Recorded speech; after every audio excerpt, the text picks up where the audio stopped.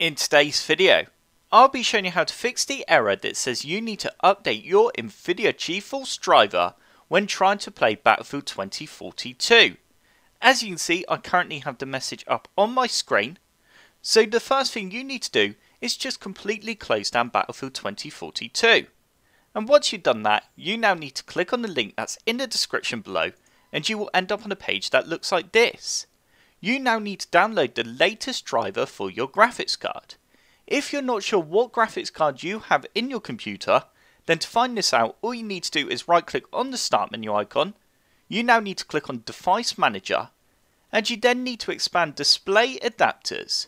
And as you can see, I have an NVIDIA GeForce GTX 1660 Super.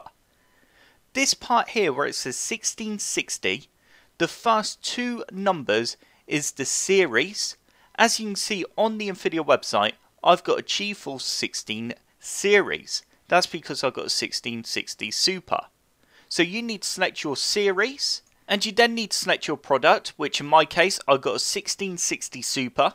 You now need to select which operating system you're using. If you're using Windows 10, select Windows 10.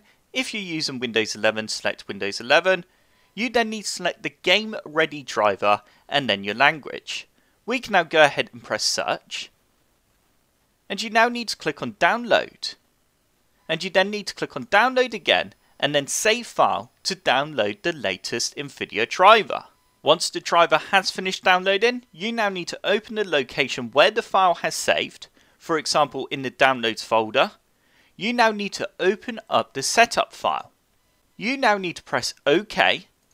And you now need to choose if you'd like to just install the driver or if you'd like to also install GeForce Experience. Once you have decided what you want to install, go ahead and press agree and continue if you do agree to the terms. I personally like to have GeForce Experience installed with the driver because it allows you to optimize the game settings. It also has a cool overlay that allows you to capture in-game screenshots and record your gameplay. You now need to choose if you'd like to do an express install or a custom. Express install is the easiest option.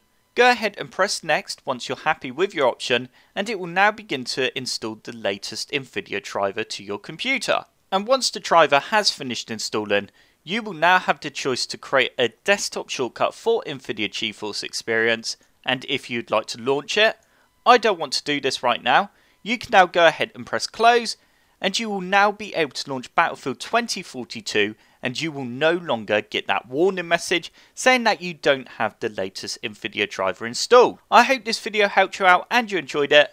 If you did like the video, then click the like button below, and if you would like to see more videos on how to fix problems and errors and stuff in games, then don't forget to hit that subscribe button, and I will see you all in the next video.